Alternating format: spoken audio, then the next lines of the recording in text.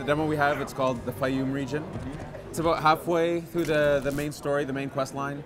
The reason we chose this area because we knew by saying Egypt, the first thing people might think about the world is deserts. There's a lot of deserts. Oh yeah. And there are, but the world is super lush, super exotic. There's there's a huge variety of landscapes. So we wanted to show off that Egypt is very diverse, and it was halfway through the story, so there's not too much spoilers in there as well. That's why we chose this area. Sounds like a good spot, and we got to look at it earlier today, and yeah, it just opens up, and there's this big lake, and it's ringed by mountains, and you can get a lay of the land real easily with your new friend. You've got a literal eagle vision to help you out. That's Senu? Senu, yes. Senu is very useful. So for sure, by having a bird's eye view of a location, we're able to tag enemies, tag opportunities, scout the land from a literal bird's eye view. Of course, everything can be done without Senu, but it's less efficient, obviously.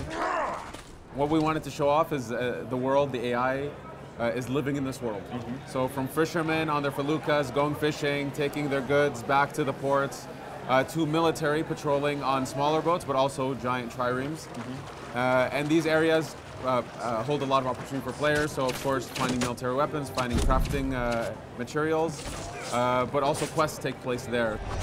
The game launches on October 27th on PS4, PS4 Pro, Xbox, PC, and of course it's a launch title for Xbox One X. We still have a bit of time, we're still finishing this game, we have a bit of work to do, but it's almost there. The experience is really coming together.